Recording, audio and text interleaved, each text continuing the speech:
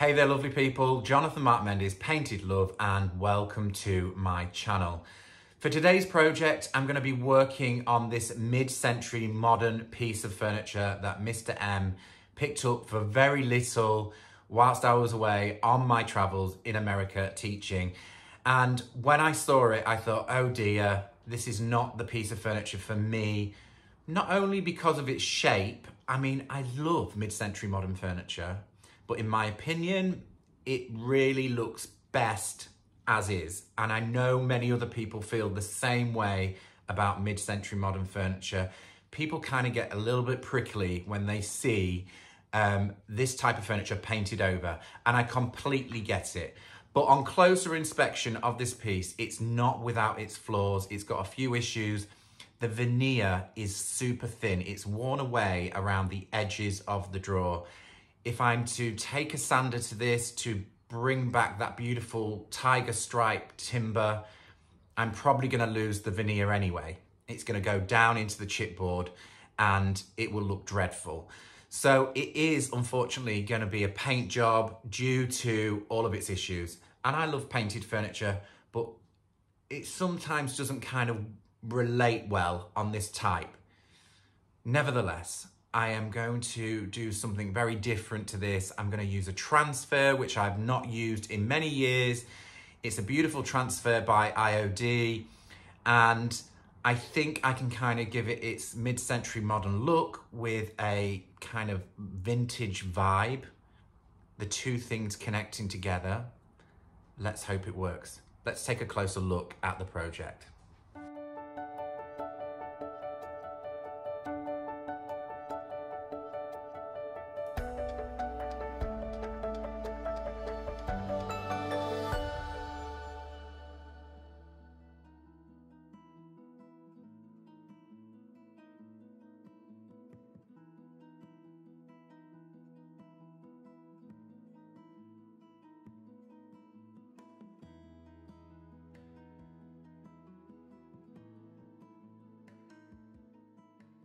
Before I start applying paint and the transfers to this piece, I just want to take you through some of my ideas for the overall look of this piece. And before I do that, I've got to point out that I've got a fix up here. This piece of wood at the top is disconnected from the side. There is a support that runs laterally from side to side, so I can pilot hole and screw into a bit of glue. That's a fix done, ready to keep this piece in good shape.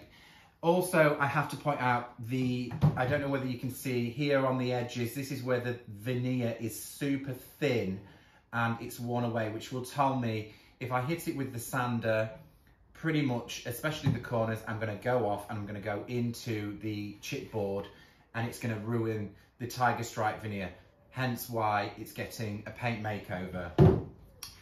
The overall look, I'm looking at the structure of this piece and it's kind of divided. The top two drawers are in this own little aperture, and then the bottom four, again, are on their own. So I'm thinking something different here to here, using maybe on the lower half sort of an inspired mid-century modern colour, something quite zesty and sharp as a background colour before the transfers go over the top. Maybe a neutral here, and then encapsulating it all with a satin paint, maybe one of Annie's blacks, maybe graphite or Athenian black might look good. Maybe Athenian black, just to make all of the focus and attention to the artwork that's going to sit in these overall panels on the drawers. The handles, they're pretty good. I quite like the shape. I kind of think they need to stay. I'm not so keen on the back plates. We'll maybe remove them and just use the handles and freshen them up.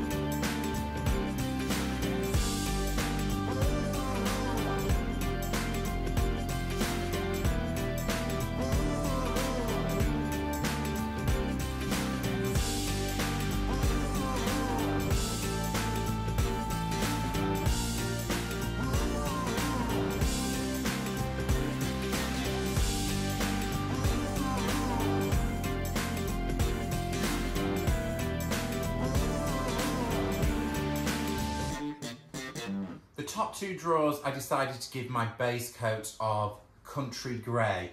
I will give this a second pass with country grey and old white. I want it to kind of look very papery. I've got another idea in mind for the top two drawers. The lower four drawers, this is the design that I will be using, the Iron Orchid Design transfer. It is full of lovely warm colours, things like Scandinavian pink in these lovely cabbage roses. There's a lovely sort of earthy mustardy colour in some of the leaves. This is how it looks on the back. There's the design, 8 sheets of this transfer that all interconnect. Lovely sort of olive tones. There's some oranges in there. There's some really good tones. So for the bottom half of this, I've decided to go for a colour that's similar to this sort of mustardy tone, which I kind of think is a very mid-century modern tone, but it's also very vintage, somewhere in between. Now, how I've mixed that, I've used, and this is what I've come up with. I don't know if you can see. It's kind of a lovely mustardy yellow, and believe it or not, this is a mix of furl and paprika. So you can just see on the outside there, furl and paprika needs mixing in a little bit better. And all I've done is dumped a little bit of furl. The main body of the colour is furl, which is quite a yellowy green. And then I've just put a dash of paprika orange in there, which then makes it go to more of a mustardy shade, which I absolutely love. I think this is going to be gorgeous against the black background. So this is going to be my base colour. I may add other nuances of colour over the top. I'm not too sure yet. I'm just going to see how this looks across the drawer fronts.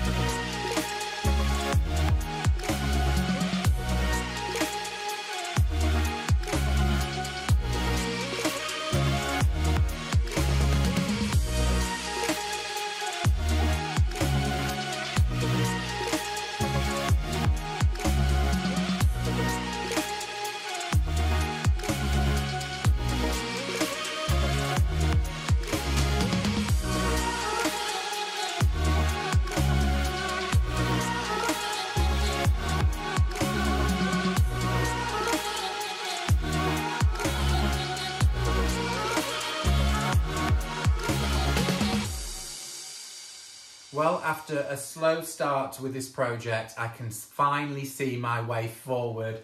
I'm super happy with the colour choices. So at the top we have country grey and a touch of old white blended together. I'm going for a papery kind of finish. There's going to be a few more techniques that sit across those two drawers with a bit of design work on them. The lower colour, what can I say? Furl and Paprika Red. Now, I've used this combination in so many different ways. So the more Paprika Red that you put in this, you will end up with a terracotta, a natural sort of earthy, orangey tone. But in this case, I've used more Furl and a touch of Paprika and ended up with this beautiful, deep mustard shade, a golden mustard shade, which is awesome. Yes, guys, I didn't measure, I just threw them in. So quite a lot of Furl and then a dash of Paprika Red, and you should end up with this beautiful golden. I was going to add a touch of shading around these straws in olive just to kind of draw your eye in. I've decided to scrap that idea.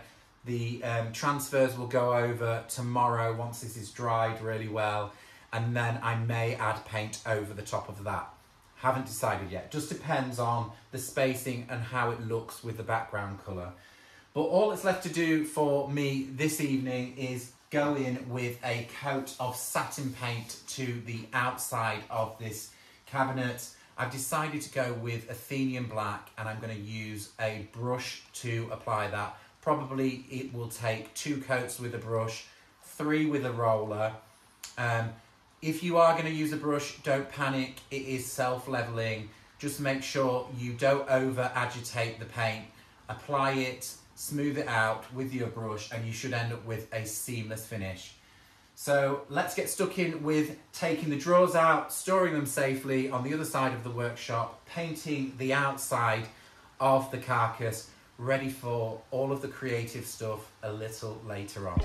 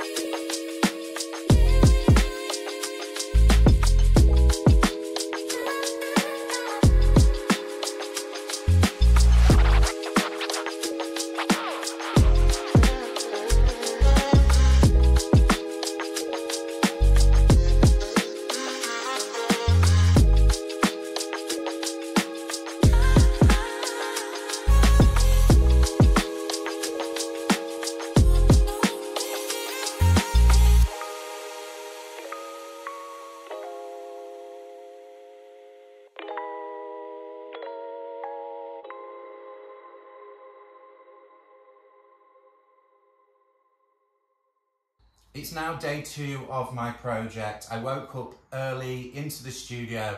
I've given the carcass another coat of Athenian black satin paint. It's looking pretty sharp.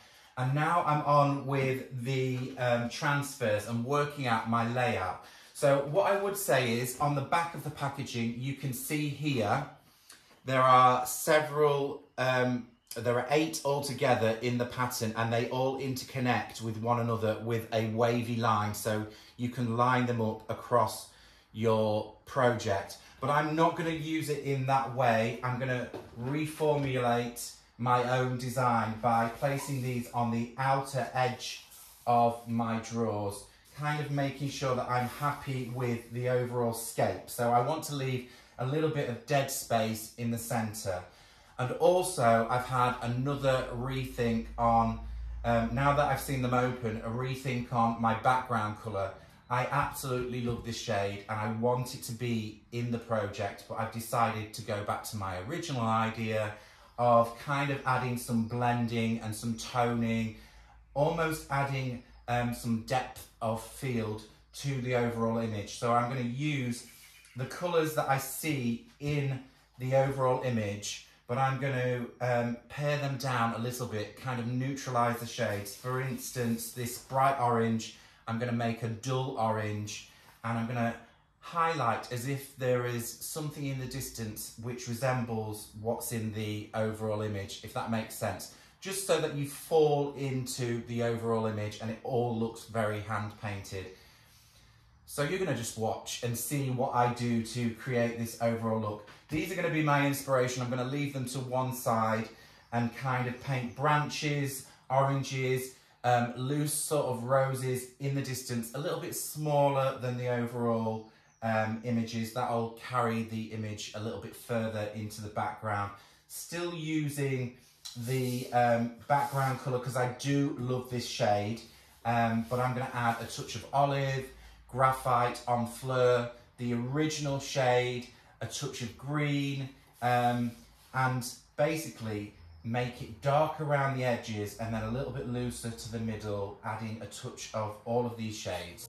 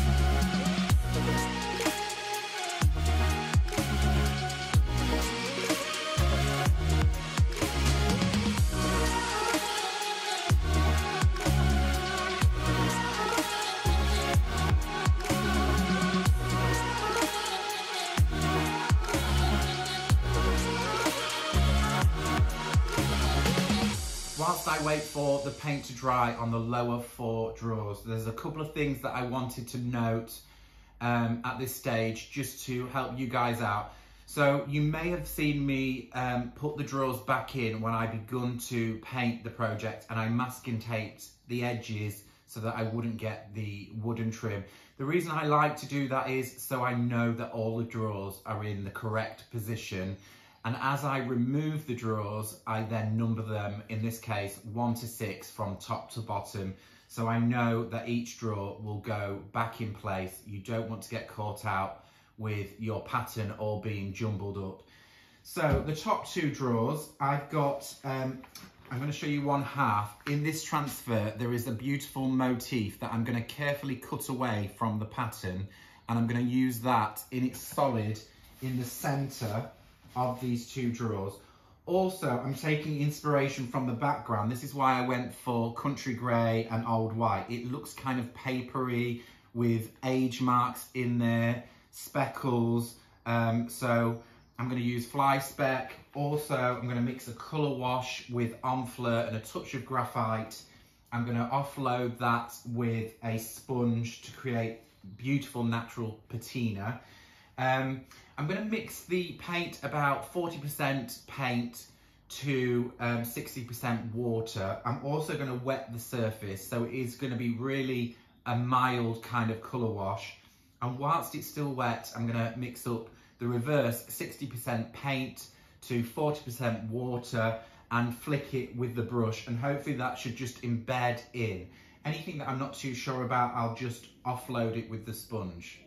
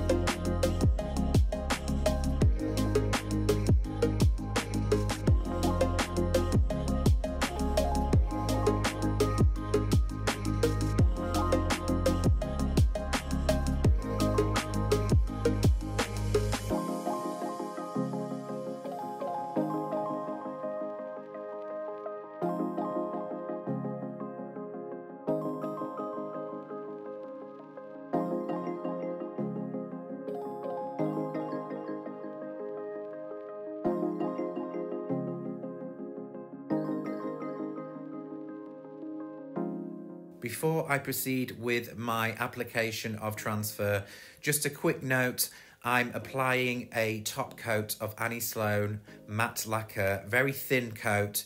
The transfers tend to like super sleek surfaces.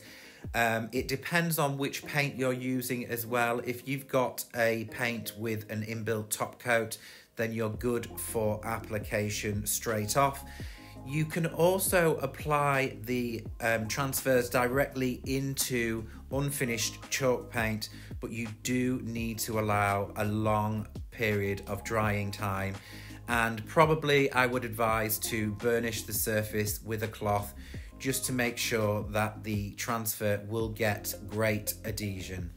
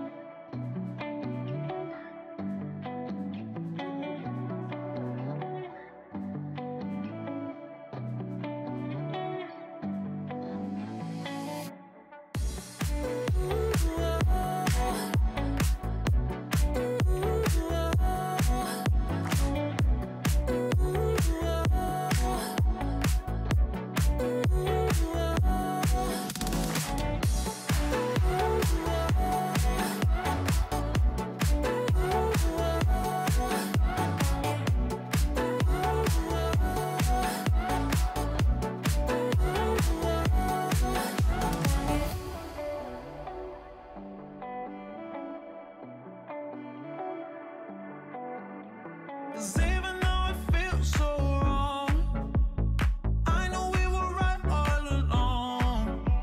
And even when I sing this song, I know we were right all along. Keep on second guessing, 'cause guessing is useless. Useless, useless. Come on and choose this, choose this. If I said goodbye, then make me a liar, make me a liar. My heart's heating up, this love is on fire, love is on fire.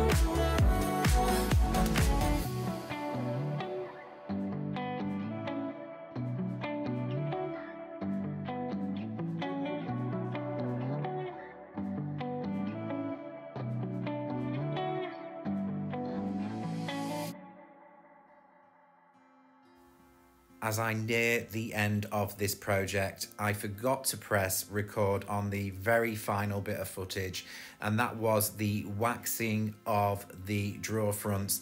I just used Annie Sloan clear wax over the top of the lacquer and the transfer on the drawer fronts. This is just to give it a soft luster, which works really, really well with the beautiful eggshell finish of the satin paint. And as you can see, I'm reapplying the handles, which I did try to clean and they didn't come up too well. So I went in with some spray paint, 3 colours. I used gold, a brown and a black spray paint over the hardware, and they've come up a pretty penny. I'm really happy with how they look with the overall project. Don't forget guys, if you've enjoyed watching this transfer project, be sure to like and subscribe, leave me a comment, let me know what you feel about painting over mid-century modern furniture. I'm pretty happy with this. At least it's going to have another life onwards from here on in. I'll catch you all very soon.